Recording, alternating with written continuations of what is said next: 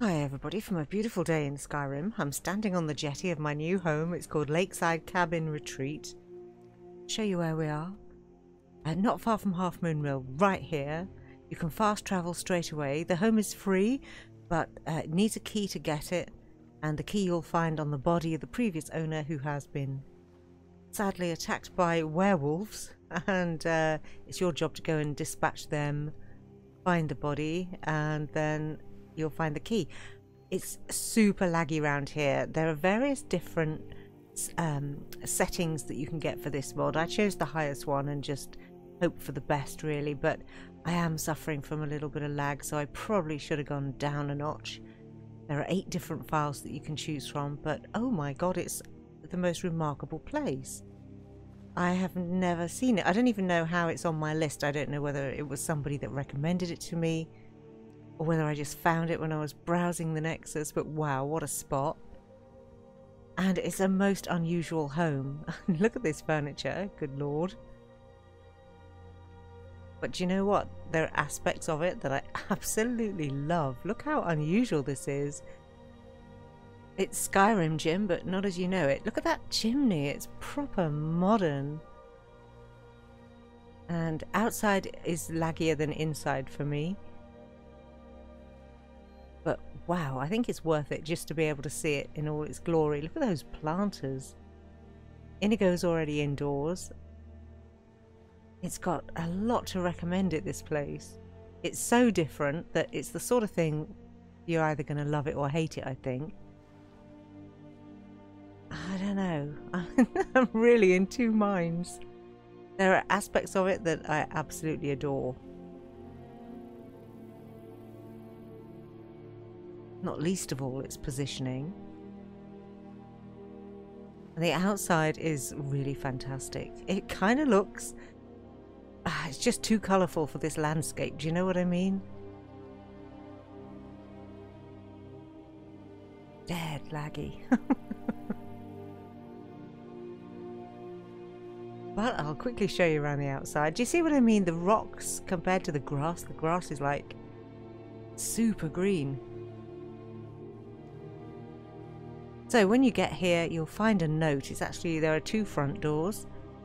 Look at that though. I love that bench so much. That carving, that intricate sort of lattice work is so pretty.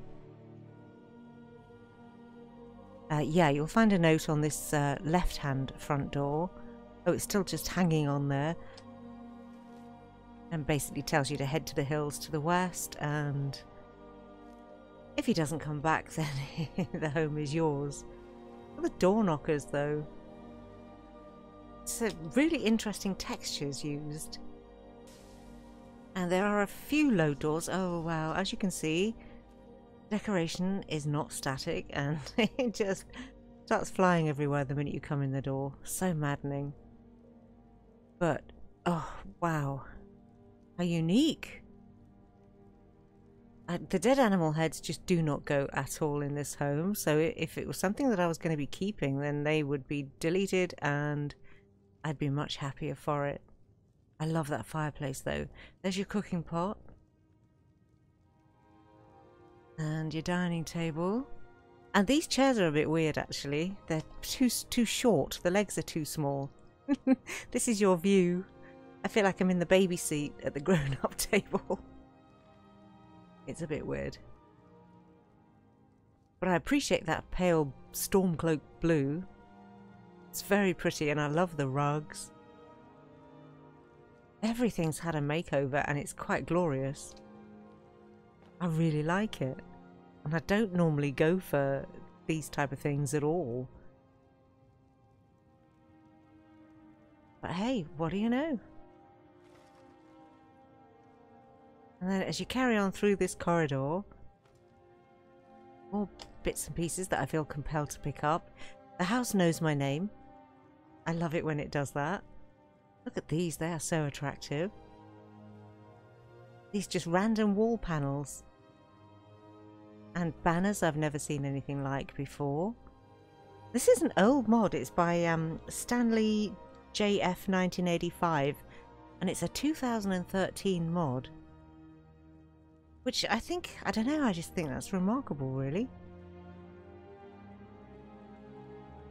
Inigo's not really making use of the house. He hasn't actually moved from that spot, which is kind of a shame. Look at these lanterns. Stone, aren't they fab? And I really like this, the fish tank.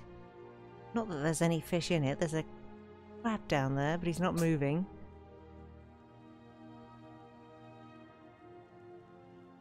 And this clock. Oh my god, that clock is fab. I'm sorry, that's Cedric sneezing in the background, in case you're wondering what that noise is. There's the other front door.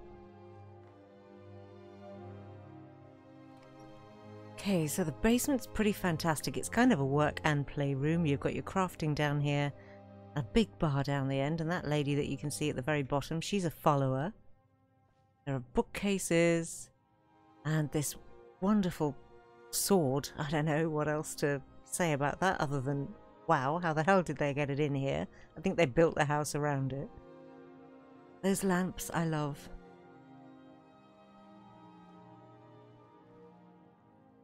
It's so unique. Even the mead boiler, whatever those things are. You can tell I'm not much of a drinker.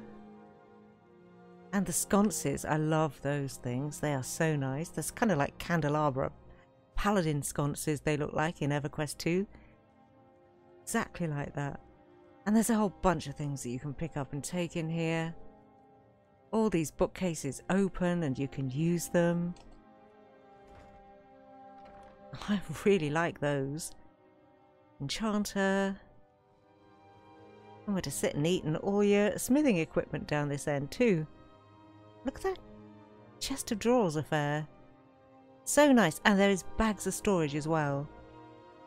It's so atmospherically lit in here and it's just beautiful. But these down here, so much attention to detail.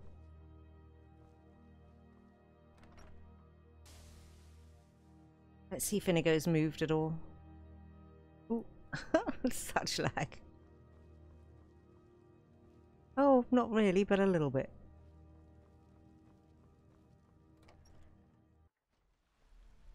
This is so gorgeous. This is called the Flora area in the mod description. Oh, there's one of Mentha's beautiful bug jars.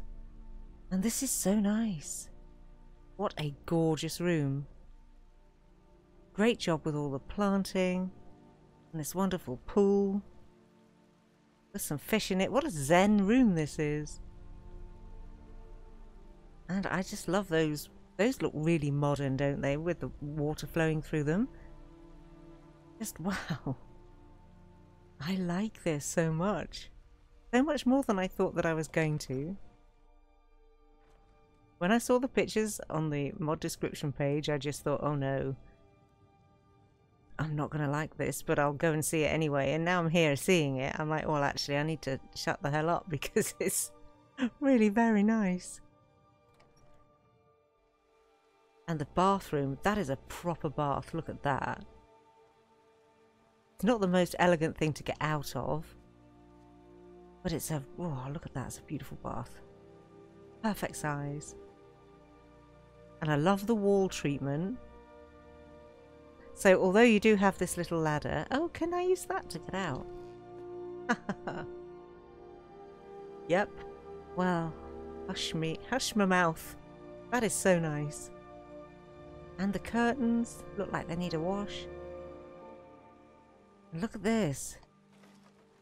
That door is just, whoa.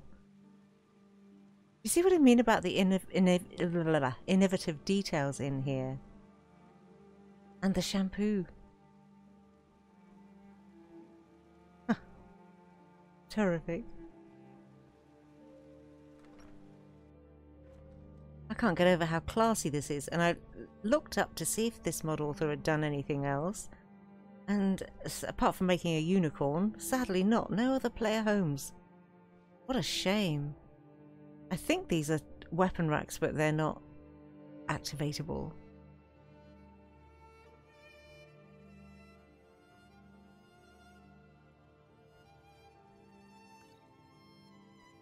Oh, I just hate decoration that moves.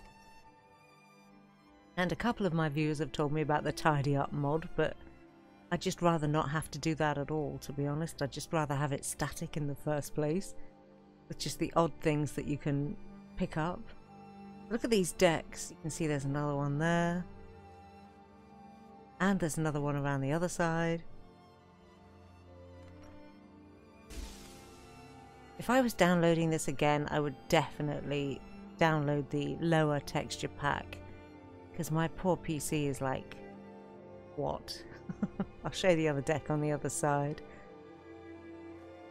Just a second. Check that out, a barbecue. Wow. And a little music corner. These little lanterns. This one's got a tiny baby brazier in it. That's just wow. And then an enormous great outside eating area. And what a view, what a place to build. This style of house. Look at the modern looking windows. Love these pots.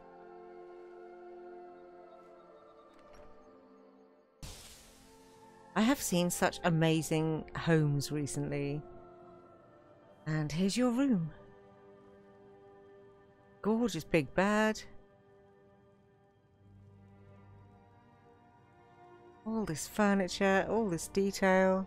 I don't know why there are brooms everywhere. And swords. There are so many swords that you can pick up. Look at the bed head. And with the bed knobs and everything. Oh, there are some useful bits and pieces too. And another one of those gorgeous fireplaces.